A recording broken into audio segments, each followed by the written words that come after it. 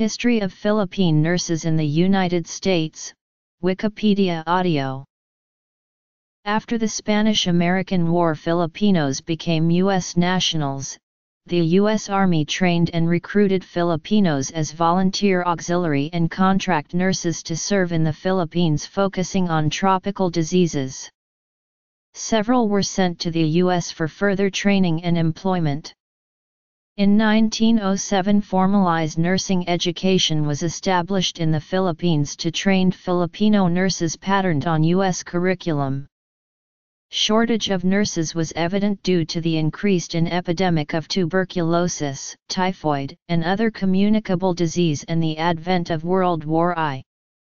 The Pensionado Act established and legislated a formalized framework to send Filipino pensionados to the United States for further education and training. Some stayed in the U.S. for employment. Since that time, a continuous influx of Filipino nurses worked in New York City, and made a vital contribution to the demands of healthcare at that time. Their work standards are at par with their counterparts, and they were disciplined, hard-working and dedicated.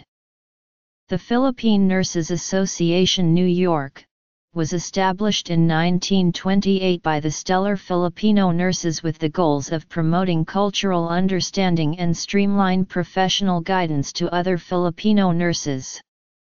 The first president was Marta Ubina, who completed her Bachelor of Science in Teachers College, Columbia University.